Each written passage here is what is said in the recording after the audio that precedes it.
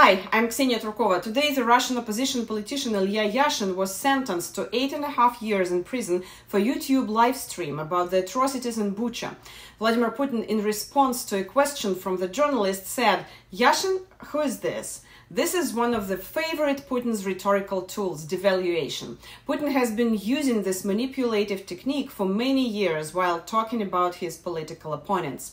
Actually, none of his remarks about the opposition could do without this technique. So immediately after the sentence to Yashin was announced, journalist Andrei Kolesnikov asked Putin to comment on it. Putin interrupted him. "Yashin, who is this?" After a short pause, Kolesnikov answered, "Blogger." He didn't say politician. This word, blogger, refers to the personality of another political prisoner, Alexei Navalny.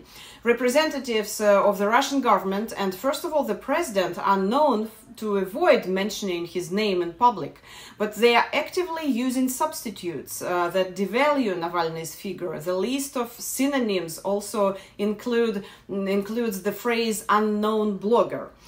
In a comment about the poisoning of Alexei Navalny, Putin also used the devaluation technique. Who needs to poison him? If they wanted to, they would have brought it to the end, Putin said. Using a rhetorical question, Putin seems to make it clear, I am not afraid of Navalny because he has no political power. However, the diligent avoidance of the name of the opposition leader makes us think about just the opposite. Putin's comment about Navalny is very similar of his comment about journalist Anna Politkovskaya, who was shot dead in her apartment building in October 2007.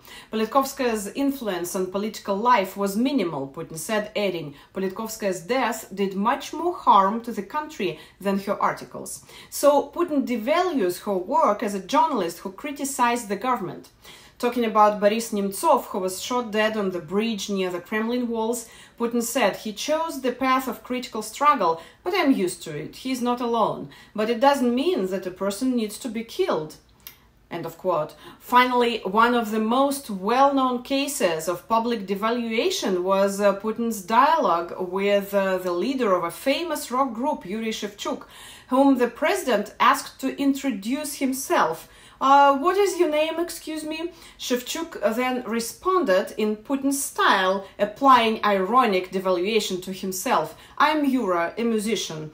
Devaluation and the humiliation of those who disagree with him have firmly entered the set of Putin's manipulative techniques. It's difficult to say whether he really underestimates the opponents or probably this is the case of Navalny, fears their political influence. And it does make sense as the events of the past 10 months and the experience of underestimating the whole country show.